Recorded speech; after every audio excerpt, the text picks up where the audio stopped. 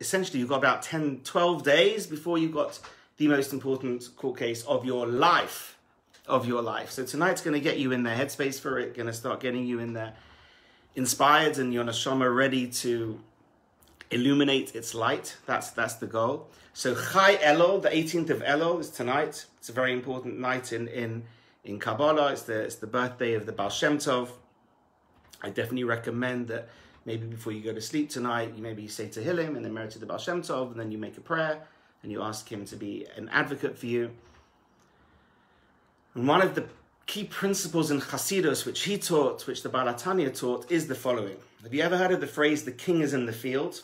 In fact, one of my friends wrote a song about it, so you can check out, there's quite a cool Kabbalistic song about the king in the field. But it's a deep idea. What does it mean the king is in the field? It means that normally throughout the year, the king is in the palace. He's in the chamber. And in fact, on Shabbos, the king invites us to come and spend Shabbos with him, to come into the palace. But the reason why we're here in this world is to utilize our free will and to deal with the physical darkness of the material of the world and to elevate it. And for that, we have to be in the field. But in Elul, the king comes out of the palace and comes with us in the field. And it's way more accessible. It's more accessible to connect to Hashem during Elul. It's more accessible to do Teshuva in Elul than it is throughout the year, because Hashem's closer, whatever that means. It's easier to do Teshuva. There's more siyata d'shmaya. There's more divine providence. The king's in the field. And by the king in the field, really, our thoughts and actions should change a little bit during the month of Elul. In the old days, they used to literally, in the yeshiva world, just say Elul. And people used to, oh my gosh, Rosh Hashanah coming, Yom Kippur coming. Like hundreds of years ago, my Rebbe, that rabbi over there called Rebbe, he told me that his Rebbe, called the Rabbi Cheskel Levenstein, the Mashgiach of Mir, the famous Mashgiach of Mir, one year when he found the yeshiva wasn't really connecting to Elul, he came in with his kittel, with his white coat that you wear on Rosh Hashanah.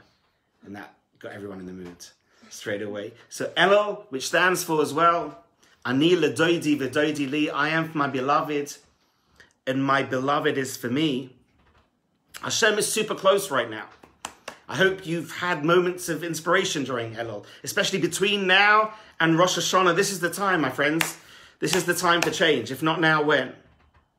And hopefully what we're going to learn about tonight will be, please God, a catalyst for that change.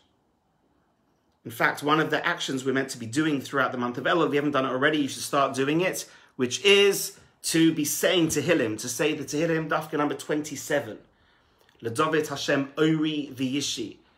King David writes, Hashem is my light, which is Rosh Hashanah, V'Yishi, which is my salvation, which is Yom Kippur. And then it says, Ki tzpineni b'sukkah, then refers to Sukkah. So this is, throughout the whole of Tishri, we say L'David Hashem Ori, and I really recommend you say it. And by the way, if anyone's struggling to look for clarity, it's the most beautiful Tehillim about clarity. Hareini Hashem darkecha. We ask Hashem, Hashem, guide me, which is what I think we're all looking for. A bit of clarity and guidance in life, and that's definitely a Tehillim for that.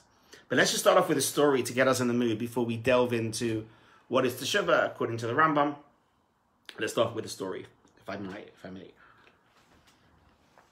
Sorry, I heard today, thank you my son-in-law for sending it to me, from Rav Dovi ben Shushan. And here comes, this is what the story is. Happened a few years ago in a place called Shore Hills, New Jersey. Anyone in New Jersey there tonight? If you're in New Jersey, send me a wave, everybody, if anyone's there in New Jersey tonight. Shore Hill, New Jersey. And Shore Hill, New Jersey wasn't like a big religious Jewish community at all. And this Chabad rabbi went to the community to try and start it. And he literally went with his wife and had a couple of people, doesn't really work for a minyan. Slowly started building the community. Super charismatic guy, very special guy. And there was a young Russian boy that started coming to a lot of the programs, got super inspired, became Shomer Shabbat, Shomer Kashrut, and in Shore Hill, New Jersey, this Chabad rabbi made the first Shore Hill Shidduch.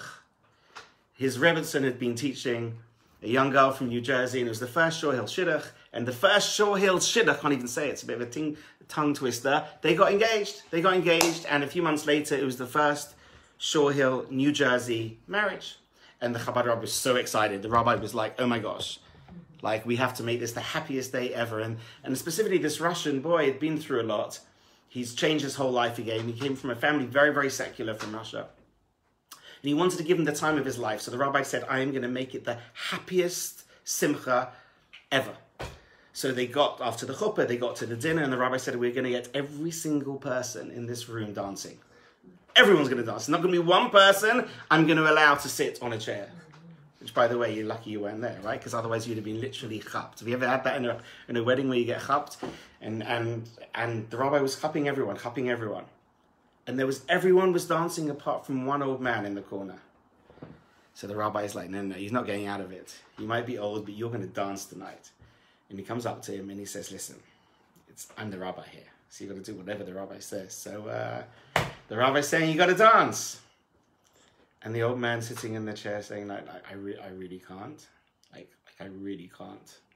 Like, I wish, but I can't. The rabbi says, no, you're young. You're really young at heart. Come on, you're coming with me. And the old man says, no, you really don't understand. I really, really can't. So the rabbi said, okay, what's going on? And he sat down. And the old man said, your lovely groom, I'm his grandfather. I'm his grandfather. And first of all, I want to thank you for inspiring him, helping him get married, having one of the most happiest days of my life. But a few weeks ago, my grandson came to me with a very interesting request and said, thank you, and said, do you mind under the chuppah? I want you to be under the chuppah. But when you're under the chuppah, the Shekhinah's under the chuppah, the divine presence under the chuppah. And you, my dear grandfather, you're uncircumcised. You're uncircumcised. Is there any way that you can please? I know it's a lot to ask. I know it's too much to ask.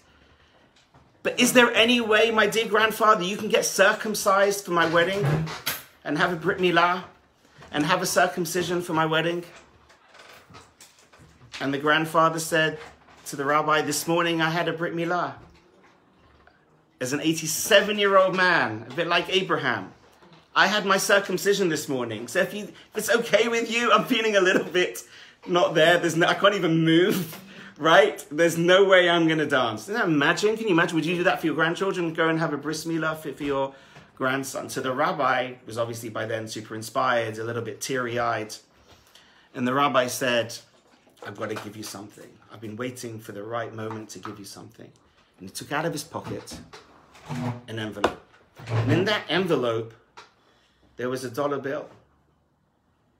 It was a $1 bill, and he said, let me tell you a story about this $1 bill. In 1977, when I was a little boy around Crown Heights, and I used to go to hear the Rebbe, and at the end, everyone was going past the Rebbe asking for a $1 bill. So I went and tried to rush forward one day, and the Rebbe looked at me and gave me the $1 bill and said, this is for refuah shalema. This is for refuah shalema. You'll feel better. And the boy said, I was fine. So he realized the Rebbe's giving him something. The one day he's going to meet someone that needs a refuah shalema, And he said, I've been waiting for a few years, and I feel right now in my heart and soul, you're the person. And the old man started crying. And the Rebbe said, are you okay? Is it the bris? Like, what's going on? And the old man said, 20 years before that, when I came from Russia to America, we went to see the big Rebbe from Lubavitch. And I was taken. And I went for the $1 bill. And the Rebbe held my hands and said, you haven't been circumcised. You haven't been, I can't help you. You haven't been circumcised. And the man said, I come from a very secular family in Russia. What do you expect? So the Rebbe looked at him. Said, I'll give you $1 bill now. And he said, I'll give you another $1 bill the day you get circumcised.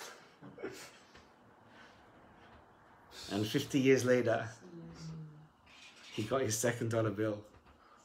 The Rebbe had Ruach HaKodesh, but Why I shared this with you is because that man 50 years earlier had his chance. The Rebbe's there saying to him, Yalla, go and get circumcised. I'll give you another $1 bill. He gave him the chance. He didn't step up to the plate, unfortunately. And why I share this with you, we're going to speak about Elul. And we're going to speak about Teshuva. Let's not waste this inspiration. Inspiration is a gift. But it's so easy just to ignore it. And just keep on with the status quo. You know, it's not the time now, Hashem. Like, you know, it's not very convenient. There's a pandemic right now. You know what I mean? Things are tough at work. You know, things are tough in relationships. Like, in a few years' time, it'll be a better time to start being kosher. It'll be a better time to start keeping Shabbat. It'll be a better time to start getting a bris. It'll be a better time to really change my life around. Come back to me a few years later. Chaval. Because now the king's in the field. Elul, the king's in the field, is with us right now. He's going to try and help you right now, but we've got to make that first step. It says in the Talmud, Hashem says, you open up for me the opening the size of a needle, and then I will open up the opening the size of a great hallway. But we have to make that first step, and if we make that first step, Hashem will help us tremendously. So let's learn tonight exactly what Teshuva is, everybody. What is repentance? Why it means the word return. Teshuva means, we translate it as repentance, but yet it also means the word return. And by the way, in modern Hebrew, a teshuva is an answer. What has it got to do with an answer? So let's try and understand why that is.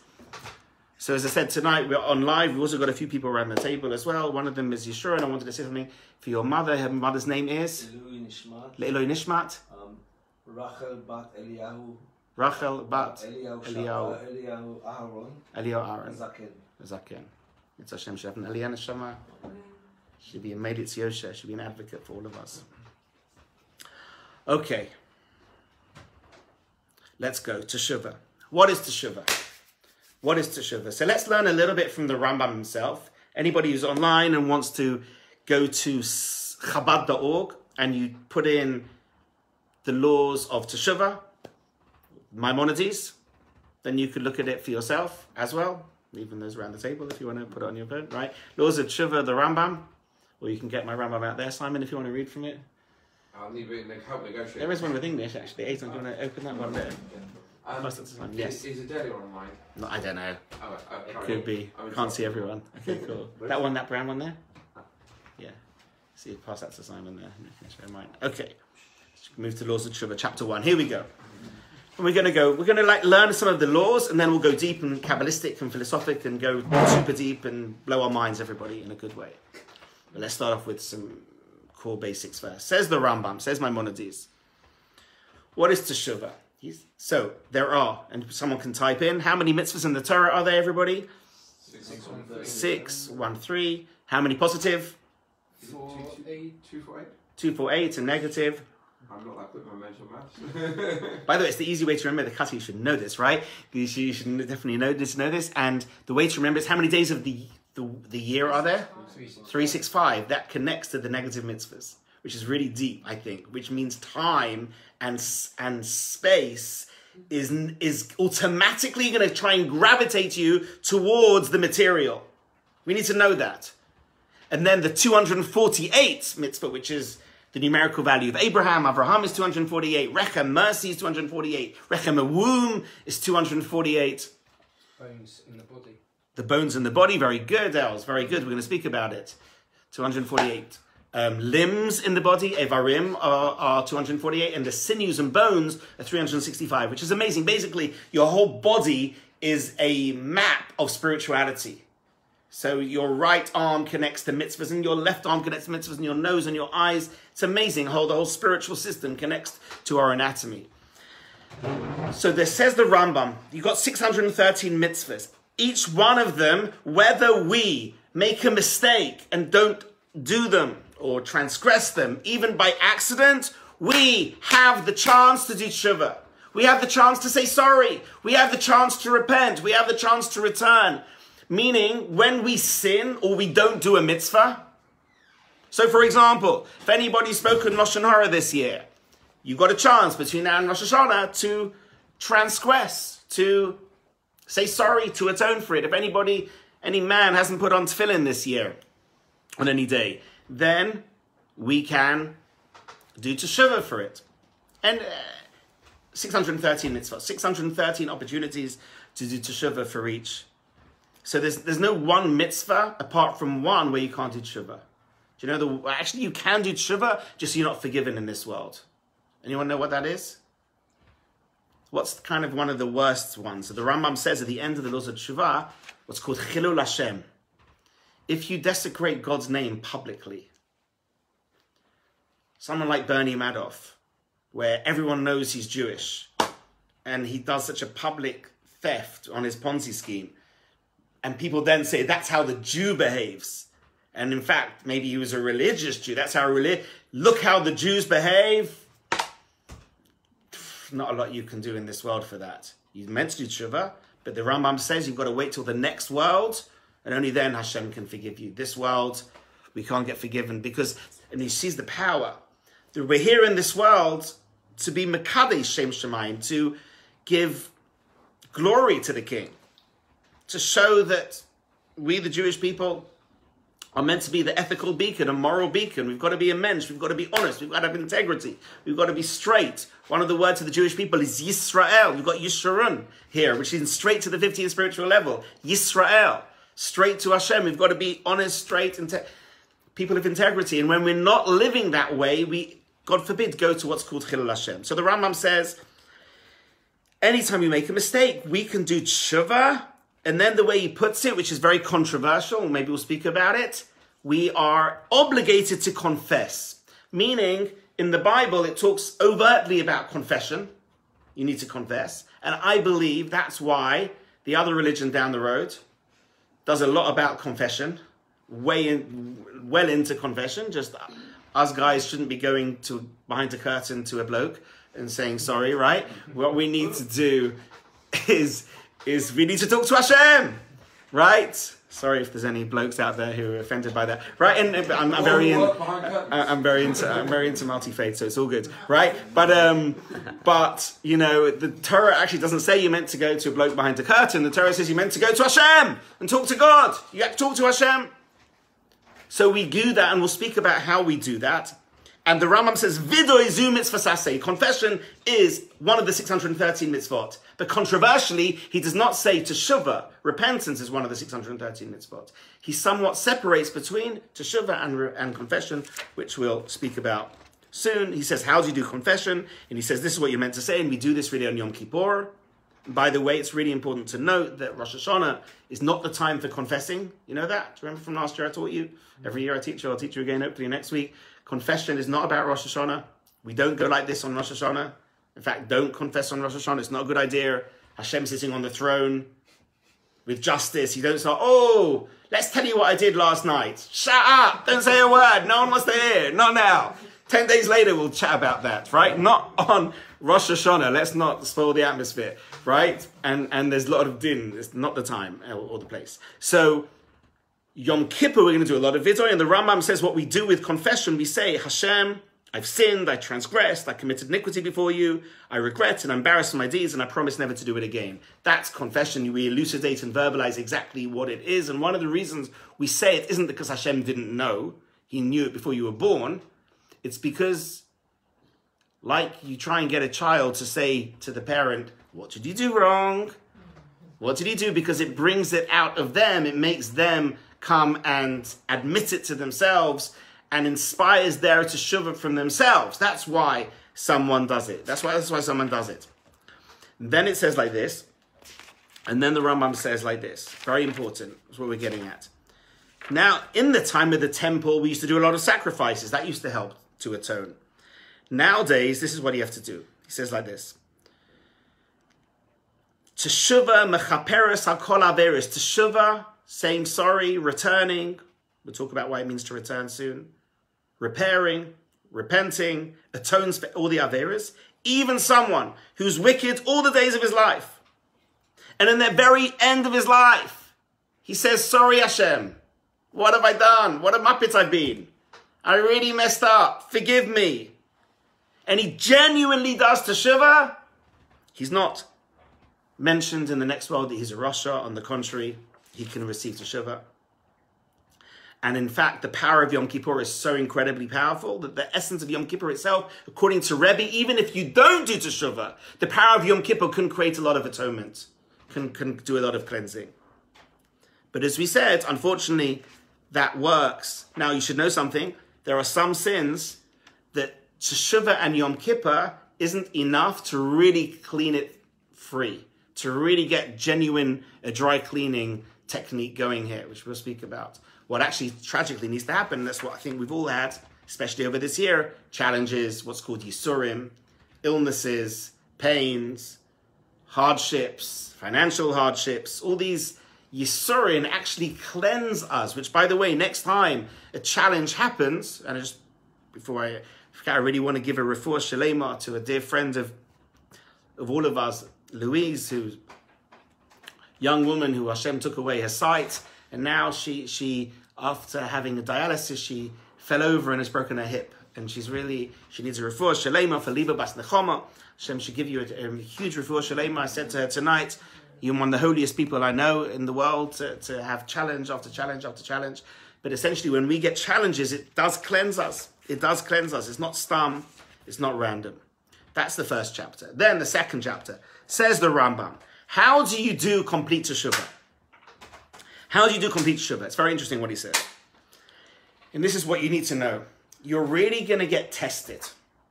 Let's say, hopefully, we're going to speak soon about what you're going to work on something, and there's something you're going to work on. Hashem and the angels are going to say, let's see if Yeshurun means business. Let's see if Katya's being honest. Straight after Yom Kippur, we're going to challenge them. We're going to put them back in that situation. Let's see how they do.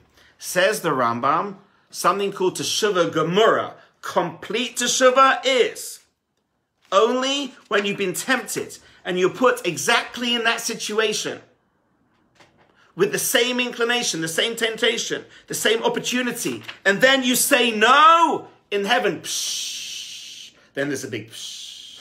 Then you've really done what's called Teshuva Gemura, complete Teshuva. Then you've done it on the highest level. That's an A-star Teshuva. By the way, we shouldn't ask for it. We shouldn't go looking for it. Let's say, you say, I'm doing Teshuva for eating non-kosher. And then after Yom Kippur, you go to sit at your non-kosher restaurant and you order the menu. Right, and then I'm going to walk out. Don't do that! You're joking. It's the last thing you need to do. Please don't do that because you'll fail. Right? So we definitely don't do that. And he gives an example. He says, say someone had an affair. Someone had an affair. He's only done real Teshuva. Obviously, he has to do first step Teshuva, which we'll speak about soon. But only real Teshuva is after he's apologized and after he's ended it. Then Hashem will put him back in a situation where him and her could be in the same vicinity. Right? They're in the same place and they could get together. And then he says, no way, I'm done. Made that mistake. Been there, done that, got the t-shirt. Didn't end well, literally, or her t-shirt. And I'm never going to make that mistake again. And you ended it, only then is it complete Teshuva. Okay. And by the way, it's not enough, let's say, to get very old and then you're not interested in that anymore. Right? And then, no. Like shkoyach, doesn't work that way. Yes, sure. So the guy has to apologise to the husband.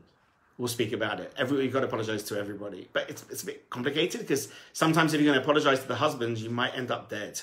Right? Do you know what I mean? Like if you're in a situation where violence and GBH is going to occur, maybe you shouldn't be apologising. Do you know, it's like Lashon Hara. Like, do you really want to go up to certain people and say, by the way, I really slandered you, and this is what I said, right? It might not end well. So for me, I think we have to do some, the Chofetz Chaim says you can do this, some more like generic ones, where you send someone a nice Rosh Hashanah message or wishing you a Happy New Year. And if I've upset you or done anything against you this year, I hope you can forgive me and I won't do it again. That's enough. That's good enough. In a scenario where it could get violent. Right? Unless you're up for some violence. Now, this is the thing I really want to share with you. This is now the meat and drink. You ready? How to do Teshuva. Here we go. It's found, if you want to check it out later, in chapter 2, halacha 2 of the Rambam. And he says the following, Ma hi Teshuva. How do we do Teshuva? Number 1, Sheyazov hachoyte chetoi. You've got to leave the sin. You've got to stop the sin. First of all, you've got to stop. You know, I laugh. It's like sometimes we want to go and say sorry. Let's go and say sorry. So can you imagine, like a guy goes to his wife and says, really sorry, I've had an affair. But he hasn't ended it. You know, if he hasn't ended it, are you joking? Like, you've got to end it. We've got to first of all stop. We've got to stop the poison. We've got to stop the addiction in that scenario. You've got to just stop, first and foremost. You can't say sorry to Hashem for eating pork with pork in your mouth. and then you're about to go and eat pork tomorrow. Like, Hashem's like, are you joking? Are you a bit, like, schizophrenic or something? Like, make your mind up. First and foremost, what do you want to do? Do you want to eat pork or not? Right? Are you a pork eater or not? If once you're not, then come back and talk. So the Rambam says very clearly, number one, you got to stop. I got to stop. And then he says something very hard, which I think is very tough. He's so much shavoso. You need to actually remove it from your thoughts. So I want you all now to start, everybody, please start thinking, what are the averas that you need to do tshuva for? So like, start making it really real. Start thinking, what are the sins? And I know you might be here all night, right? But start thinking, like, what are the cool ones you really need to do teshuva for? What's going to be on your mind? And then start thinking how you're going to do this process. The first thing is just to stop it. Second is to stop even fantasizing about it. You've got to remove it from your thoughts. If it's just on your mind, you're just thinking about it. Let's say it's non-kosher food, but you're just like dreaming of it and thinking of the next time you're going to like devour some treif, right? then forget about that. Rambam's like, no, we're not happy with that. That's not teshuva. Yes. How can you switch your mind? Good question. Like, we'll get there. If it gets to you, and sure, you can say no, you can divert your mind and focus your attention on something else. It's there in the background, waiting. Sure, I get it. So we're going to speak about it. It's a whole process, which really the second part of my talk, which is really inspirational talk, really how to change your mindset, because you're right. But this is I'm just giving you, first of all, the black and white of the Rambam. First one was to stop, then to remove it from your mind. Then next one is to regret. You've got to have regret. You've actually got to have real regret. You've got to be, if you're like, back to the case of the affair, he's like, whenever he thinks about it, he smiles. It's not good. Do you know what I mean? Like, do you know what I mean? If you're smiling with the thought of your avera, that's not regretting. Do you know what I mean? You've got to actually feel sick. You should actually feel like repulsive about it. Like if there's an avera you've done, you feel so dirty and it's disgusting what I've done. Like now we're talking. If you're like, actually, do you know what I mean? Forget about it, right? That's not what the Rambam wants. And then he says something which we're going to speak about soon, which I'm so blessed that I've learned a new insight into. The Rambam says, "V'yoed olav yodeh talumos." You've got to reach the level where Hashem, who knows what's hidden, will be able to testify and say, this guy's genuine, which is really scary. Because now what does that mean? Does that mean that you can never do it again? And if you do it again, that means it wasn't teshuva? We'll discuss that, because that sounds super scary. And then the Rambam says, and this is the highest thing, it's called Kabbalah La'asid. You've got to make resolutions that you're not going to do it again. Resolutions, not you're going to do it again. So for example, as I said, you can't say, okay, Hashem, I'm really sorry, but it's in my diary for doing it in a week.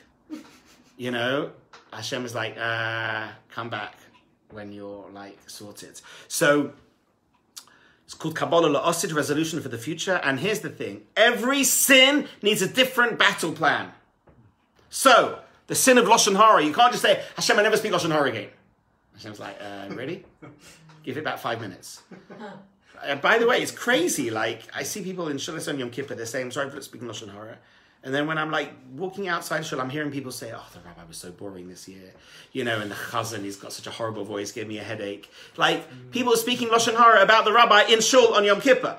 Not good. And then a few minutes earlier, they were saying, sorry, I was speaking Lashon Hara. So we've got to be kind of real where we are. And that, in other words, that wasn't called vidoy, what they did. What you need to do is say, I'll never do it again. And we're going to speak about it a bit later. Is that even realistic? Can we genuinely say to Hashem, I'll never do it again? And Hashem knows what's going in our thoughts. We're going to speak about that shortly. And I've got something super inspiring. So don't go anywhere, because that's the best part. So don't go anywhere.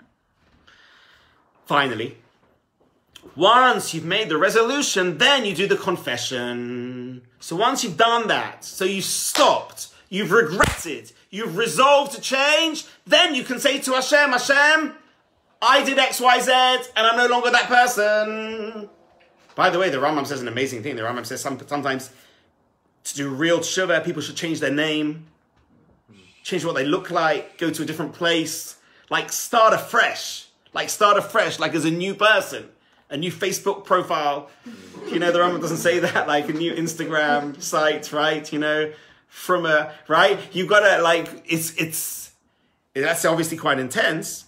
And by the way, someone who's a real Baal Teshuva, someone who's really turned their life around from living a very, very secular life to now a fully observant life, you're not allowed to actually remind them of their past. It's actually a sin to remind them of their past. Because they've shifted.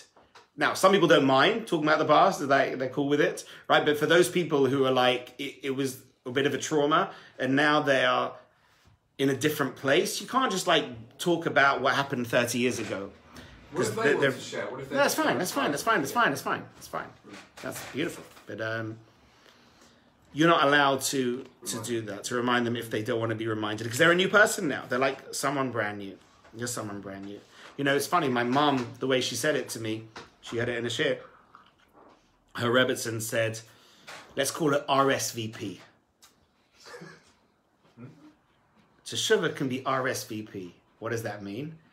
Because I liked it. So, but I just thought, being like a Lomda Rabbi, I wasn't happy because the order was wrong. But I'll let you have it because it could be a nice way to remember it. R is to regret. First of all, regret the Aveira. Right? S to stop the Aveira. V to verbalize the confession. And P to plan for the future, never to do it again. Now, the truth is, I was trying to explain to my mum, she wasn't really having it, that it's the wrong order. Really, it's got to be, now let's see if we can do the right order, everyone. What's the right order? What's the first one? Stop. S, and then R. Let's see if this is right. S, and then R, and then R again.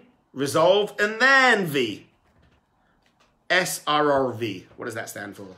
Sounds like a place in the Soviet Union somewhere, right? So, right? So SRRV is big. That's why Rebbetzin said RSVP. It makes much more sense, to be fair. But it's just not the right order. But it's all good. If you do RSVP, it's fine as well, right?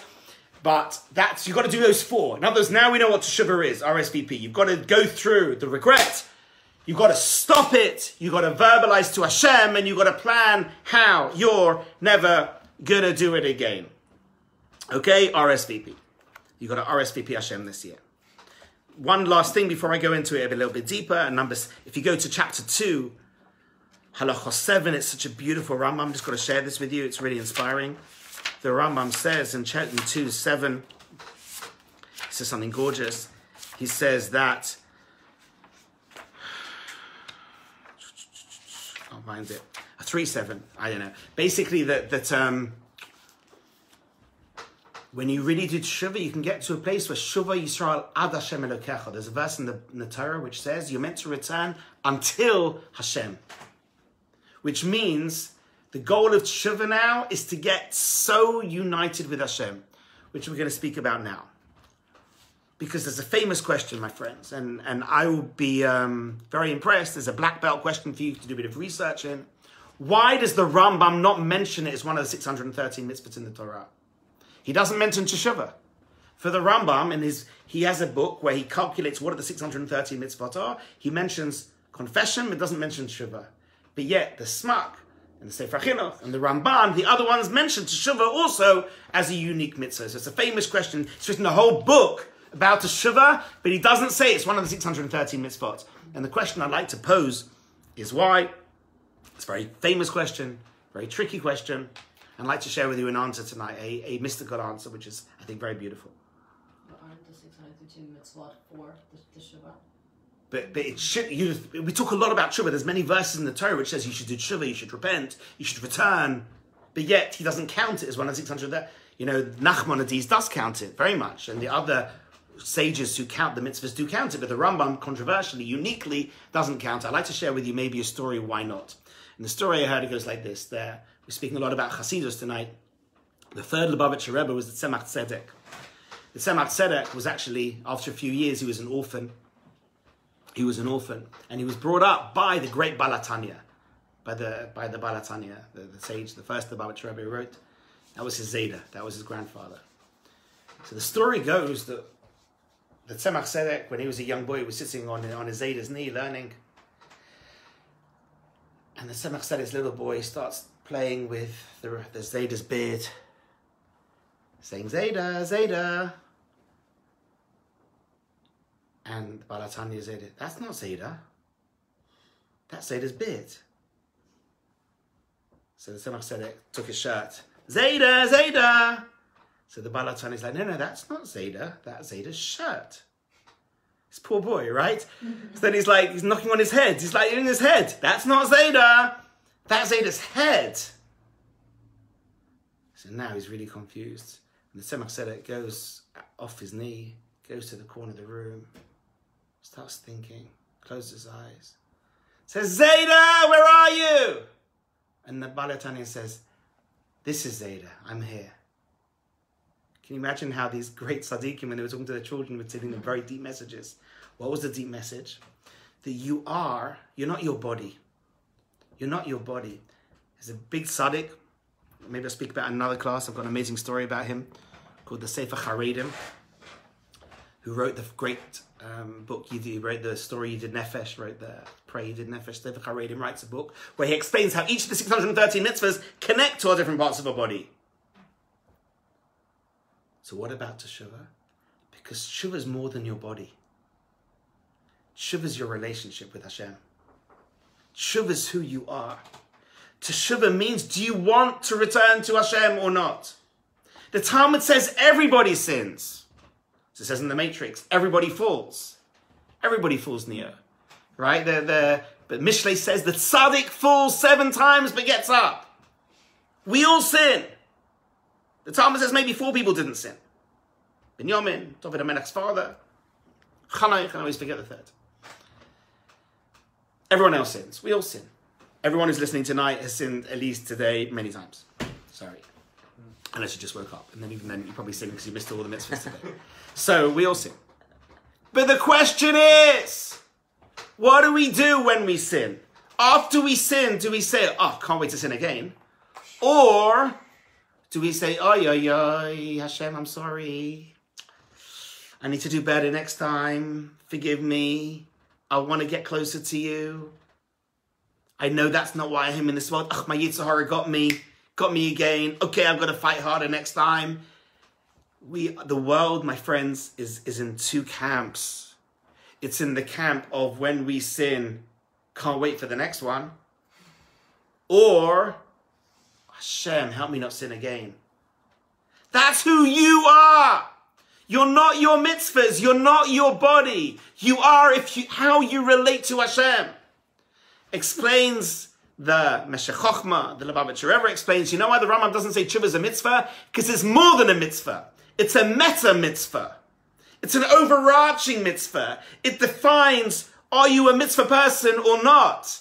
Because it basically means when you sin, are you going to stop sinning and say, I now need to improve?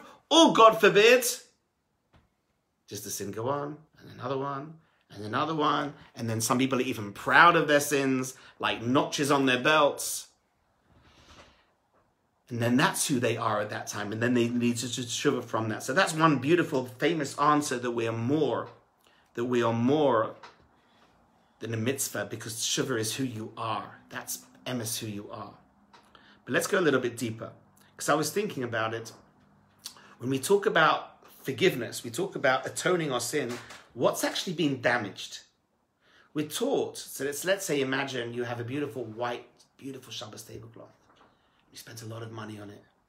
And it's your first Friday night, you put it out.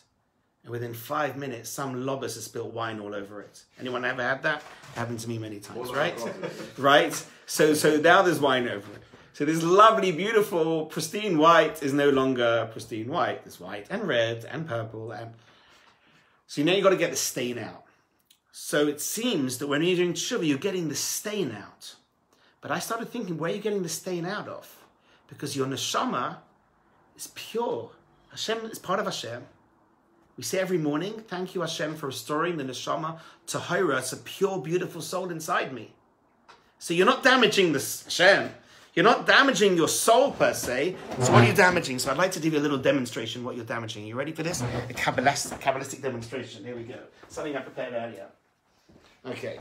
And you'll learn something about this tonight. Here we go. So what is this? Shabbos lamp. This is a beautiful Shabbos lamp. Anybody wants a Shabbos lamp? Meaning you want to have light in your room, but then you want to have darkness, if you want to say to without breaking Shabbat. So you go like this and conceal it.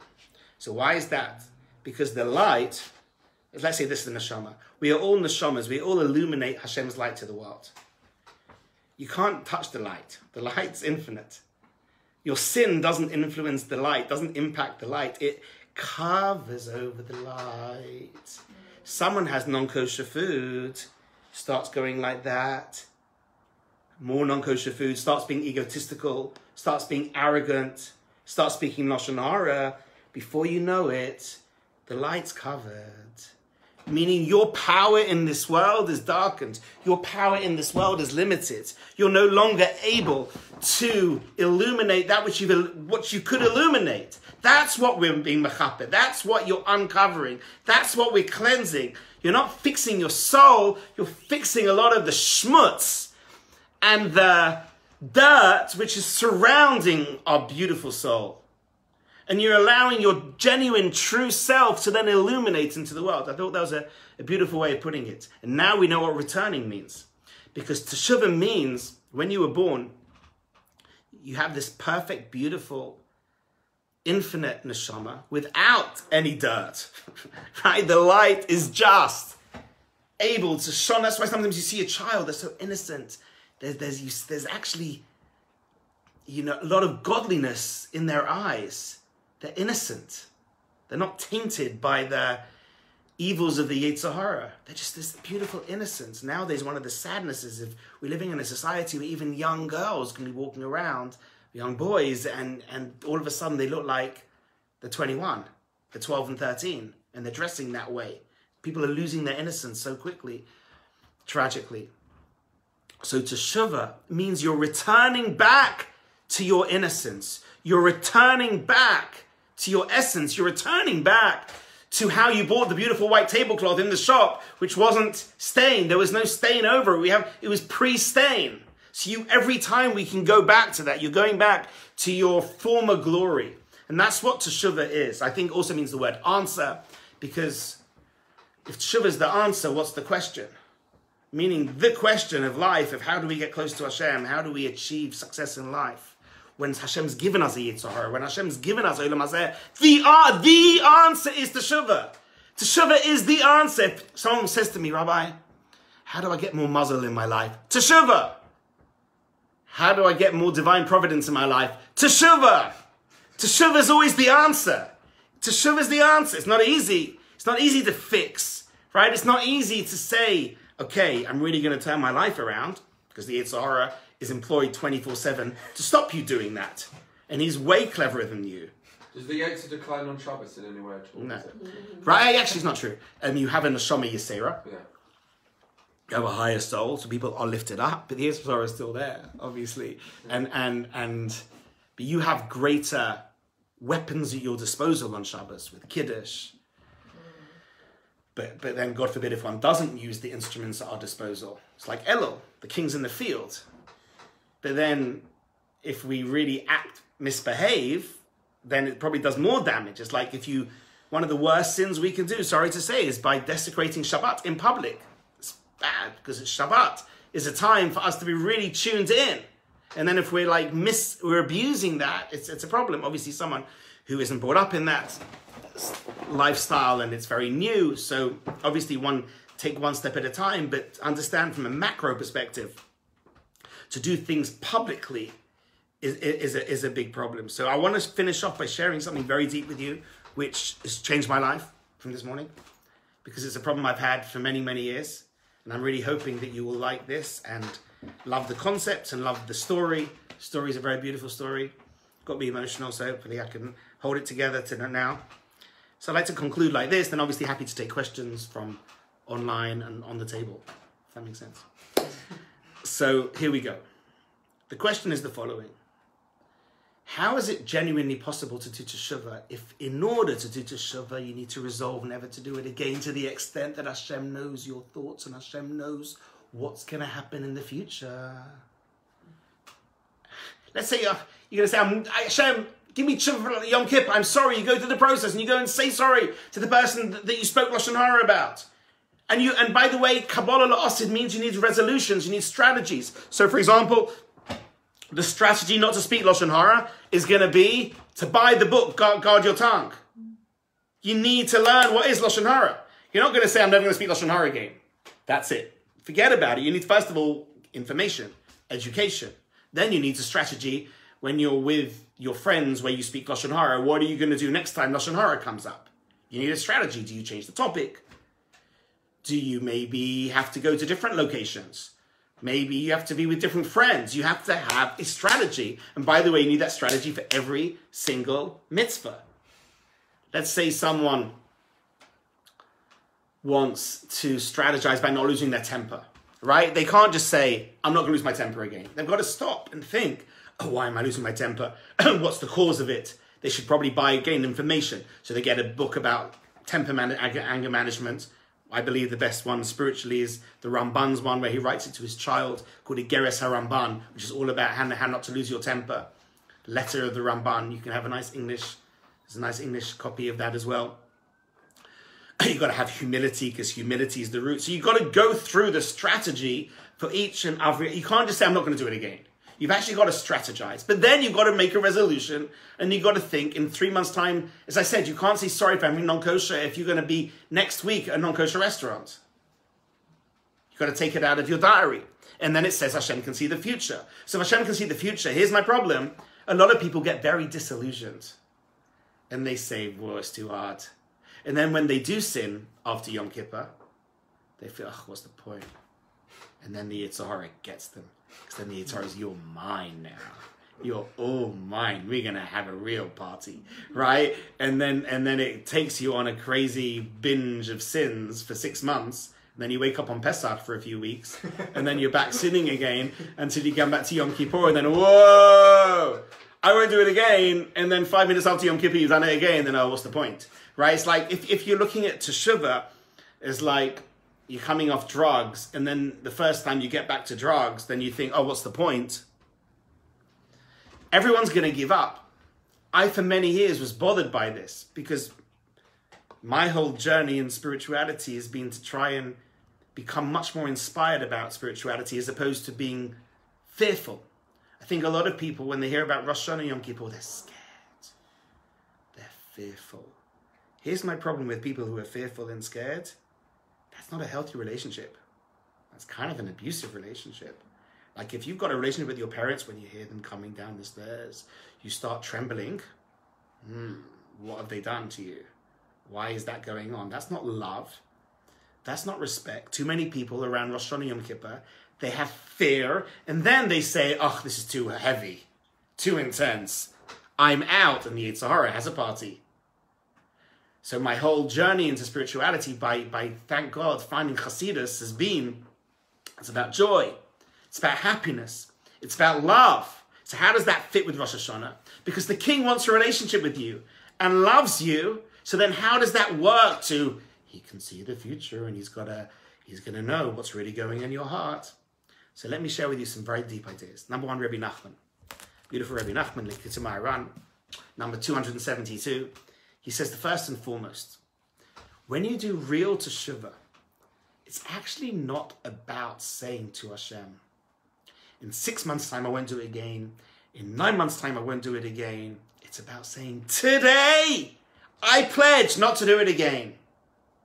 Rabbi Nachman says we have to learn, during this pandemic, it's really taught us that, to live in the now, to live in the day, that every day just make the best of it. Because tomorrow, in a sense, tomorrow never comes. Let me explain Kabbalistically, what is tomorrow? Tomorrow is just another today. Meaning, Kabbalistically, we learn that Hashem creates the world every moment. Hamachadesh, b'tzuvay, b'chol yoyim tomit. There's a renewal of creation, renewal of creation, renewal of creation. So everything's another hayom. So tomorrow is going to be a whole new universe, says Rabbi Nachman. It's a whole new experience. So much changes between one day and the other. Says Rabbi Nachman, just focus on the day. But on that day, be genuine. It doesn't say in the Rambam, Hashem can see the future. It says Hashem can see what's in your heart. Hashem can see what's hidden. Meaning, are you standing before him lying your head off? Saying, I'm not going to do it again. Like, that's not obviously cool. Hashem isn't like a judge at court that can't see what's going on in your heart. Hashem can see what's in your heart. But all you can do is the best. All you can do is your best. So you're saying, Hashem, I'm fiercely determined to try my best not to do it again. Beautiful. That's it. Then even if 5 minutes after Yom Kippur you've messed up, it's a new sin. But it hasn't retroactively spoiled the Teshuva. Because at least for a few moments, you showed who you really were. Where you genuinely wanted to get super connected to Hashem. And you want to be the best you can be. And you want to be your higher self. And that's the real you. In heaven, they're clapping, amazing. And then when the Yetzer Hara gets you 5 minutes later, okay, it's a new sin. It's a beautiful idea from Rabbi Nachman, no? And the Chazon Ish says the same thing. The Chazon Ish quotes Avram Avinu. What Avram Avinu said that when the whole world went against him and he was trying to deal with polytheism, Avram Avinu said, Ani choima, I'm a wall. He became a wall. He became so stubborn and resolute and fiercely determined in his ethical monotheism that come what may, he was going to succeed. Says the Chazon Ish, we all have the power to say, Ani choima, I'm a wall. This is it. This is the new me. I'm fiercely determined to achieve that. And then even if the Yetzer Hara in 2 months' time wears you down, Beseda, you start again. Okay, everyone sins. Not that we're condoning it, but you start again. You don't just give up. You don't just say, what was the point? Because I think it's a very beautiful idea. You have to learn to live in the now. You learn to live in the now. And just to finish off with this beautiful story. We've said a lot about the Tzemach Tzedek. So when he was a little boy on his grandfather's knee, let's say a story about when he got up. When he was older and he was the rabbi of the town, there was a terrible fire in Russia, a terrible fire where he was. And a few years later, they'd now fixed up the town and fixed up the beautiful shul. And they were going to go back in the shul for the first time. And the Tzemach Tzedek standing there. And he said, the whole town is about to go and party and sing and dance into the shul. And he was going to speak to them first. So his very holy Hasidim were there waiting for what's called a maimah, a very detailed, deep Torah thought. But the whole town was there. And he thought he needed to say something for everyone. So he goes, I can either give you a maimah or a story. What do you want, a maimah or a story? And his big Hasidim and a maimah, and everyone else like, story, please. He goes, I'll give you a story. And he told them all a story, and here's the story that I'm going to share with you now. Because Tzemach Tzedek, there was a man who unfortunately lived a very immoral, unethical, arrogant, lobistica lifestyle. Going from one sin to another, one crime to another, one act of disloyalty to another, ruined his marriage, ruined his business. Tremendous amount of sins. He died. And he goes to the next world. So as Tzemach said, let me tell you what happened. He goes into the next world. And he has a big court case. And in the court case, the 3 angels are sitting by the Beis Din. And they're showing him a video screen of all his sins. And they get to the end of the court case and say, you're guilty. And the Tzemach said, the man gets up and says, whoa, one minute.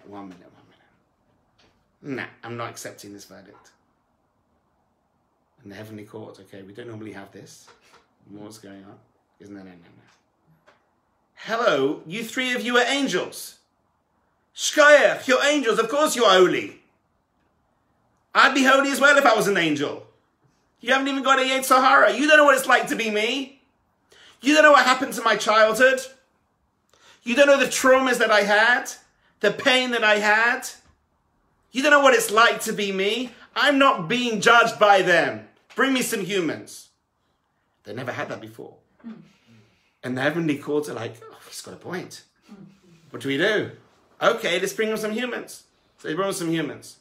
Moshe Rabbeinu, the Rambam, and Avram Avinu was sitting there on the base there. And the man's like, no. Forget about it. Are you joking? If Hashem would have made Moshe Rabbeinu, I would have been like Moshe Rabbeinu. I need people like me to judge me. And then we can have a fair trial. And they thought, see, he's got a good point. And the Tzemach Tzedek said to everybody, you can judge him. Guilty or innocent. Guilty or innocent. And the whole town yelled out, innocent! And crying, they all went to dance in the shul. This is so deep because the Tzemach Tzedek saying a big secret. A lot of people don't do Teshuva and don't go into Rosh Hashanah Yom Kippur because they have such low self-esteem. They feel Hashem will view them as guilty. They feel, what's the point? Like, the Yetzer Hara is so strong. Like, what I get up to, I really shouldn't even be going to shul. Says the Tzemach Tzedek, we're human. Hashem's created us with the Yetzer Hara. It's meant to be tough. We're meant to have all sorts of desires which will be contrary to the Torah. But it's not about that. It's about what you do with them. It's about, are you able to try your best? Are you able to illuminate that natural light that Hashem blessed you with? Not everyone's meant to be no one's meant to be a Moshe Rabbeinu apart from Moshe Rabbeinu. And it's just got to be ours. That's it. Simon's got to be Simon. Yeshua's got to be Simon. Yeshua, and that's it. We've got to be ourselves. But ourselves at a higher level. And if we view ourselves as beautiful, if we view ourselves as mamleches koyanim, princes and princesses, which we are, the Torah says we're that. If we view ourselves on that level genuinely, that gives us the inspiration. That gives us the inspiration to say, wow, Hashem loves me. And if you can go into your focus on Teshuva, saying Hashem loves me, it's going to be okay. Let's now maximize the greatest part of me. Let me help achieve the best of myself because I believe in myself. And Hashem does believe in me, otherwise I wouldn't have been alive today. Every day when we wake up, we say, Moda ani lefanecha. Thank you, Hashem. Shechem la emunascha, because you, Hashem, have faith in me. You had faith in me to allow me to live today.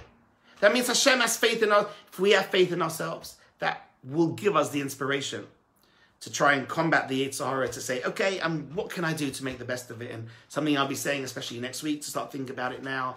Start thinking about at least one or two things that you say, let's at least try to make an effort in this year, so that in a year's time, a Yom Kippur won't be the same as this year, which is the same as last year, the same 10 years. We can do better than that. We should learn the lesson of the story we had at the beginning, where the old man went to the Rebbe, said to him, I'll give you $1 bill on your bris milah, but it took him 50 years. Hashem's in the field now, the king's in the field. You're hearing what you need to hear tonight. And if you go and learn tomorrow, you'll hear what you need to hear tomorrow. Hashem's with you. No such thing as randomness. You'll get to where you need to get to. But all we need to do is make that free will decision. Do we try and return, or do we say we continue? May Hashem help us all return. May Hashem help us all to Teshuva. May we all be blessed with a kasiva of a chasima toiva, with a good and blessed and beautiful year ahead, where there's no more magefo, where, please God, the nega, the plague, turns to oineg, turns to joy. And please God, 5782 will be the year of the greatest happiness, which is the Gula Shalema, where it will be the year when, please God, Mashiach will come and redeem us all. Thank you.